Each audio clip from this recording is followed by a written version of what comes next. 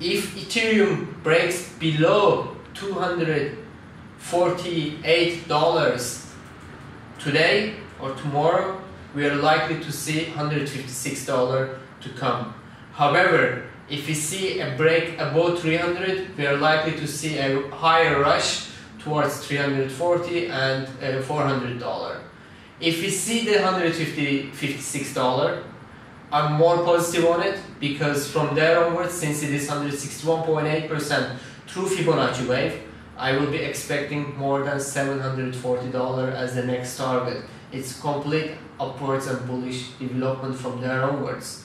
Now, Bitcoin, on the other hand, aims, I believe, to target somewhere around $4,715 if we see a break below $5,780.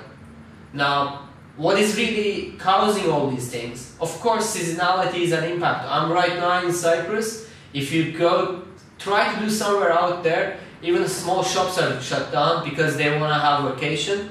And guess what? When you go for a vacation, unfortunately nowadays, for the fact that these crazy bankers, when they took the gold standard away, they made everything rely on paper money, and they are still fighting not to accept cryptos. So since you cannot still accept or pay with your crypto all the time, you need to have those paper useless stuff that in order for you to buy your vacation.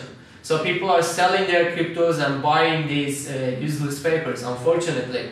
That's one reason. The second big reason is what is haunting the market, and that is the SEC's decision to postpone their so-called decision on ETFs. And here is a good news about it. There is not just 1 or 2 or 3 ETFs pending SEC approval. There are just as much as 9 ETFs.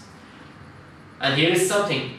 If and when is the important point here, these ETFs are going to be approved by the SEC, that's going to be an important bullish market development.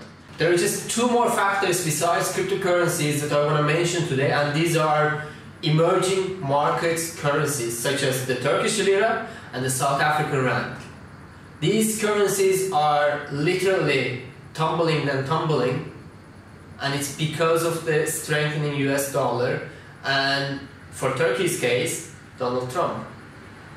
If the Turkish lira, as an example, keeps on going down, losing further value, depreciating further, we are likely to see some of the Turkish money moving towards not just to dollar or gold, but rather towards cryptocurrencies such as Bitcoin.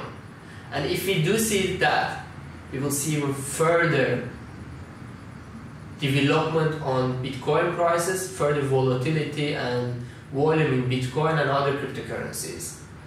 That being said, I personally am expecting 7.28 as the target for Turkish lira, and for the South African rand, I'm expecting 14.85 as the target for the rand. That being said, this was Yagub Rahimov, joining from A to Z Markets, and I'll see you tomorrow.